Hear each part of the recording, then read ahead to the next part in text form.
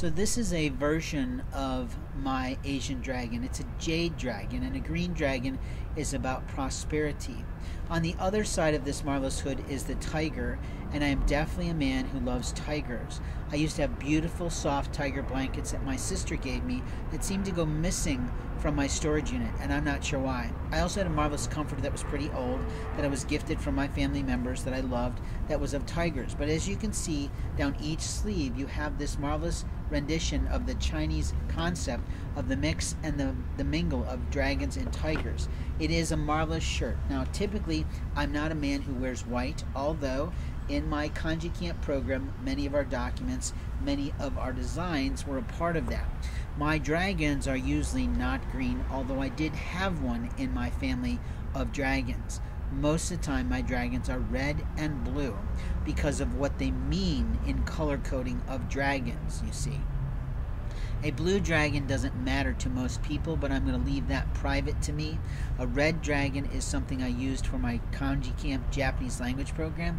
But what I'm seeing is that someone is playing on my computer, actually trying to use my emails to access Facebook accounts on my actual new Razer computer that I've had mainly about a little less than a year. I'd like to know who's doing that. Who has my passcode book? And why do they have it in Illinois? And why is it they're trying to hack my computer from a remote location? That makes no sense to me. My anger with regard to this sweatshirt is not the fact that it's white and it has all these crazy colors that I don't usually have as a family of colors for me, except yellow does belong to my soulmate, and red probably it looks marvelous on my twin flame. But black is certainly one of my colors. Green is certainly something we use to be in prosperity when we're in Wiccan or pagan lore, and anyone who's Christendom knows that's truthful of the Pope and other people. But what bothers me is what happened to the zippers. This jacket that I found openly in the trash, pristine for me, laid down on that space for me to find by the love of my life, literally had a zipper. And after a few wearings, what I found was that somebody actually cut my zipper off and ruined the ability for it to hold a zipper. Now that's a monstrous act of hatred. And openly, it wasn't right of them to do that.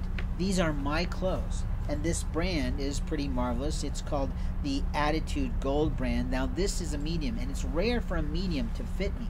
But clearly what I had might have been a large, because I usually pick those up. But I am small enough to wear a medium. I just don't like to do that. I don't like the way that clothing clings. It is not something a part of my upbringing to have clinging clothing on me. So when people keep resizing my marvelous flame shirts that I literally found with the God's alliance and God's help for me in different stores around the community in which I used to live, it really makes me miffed.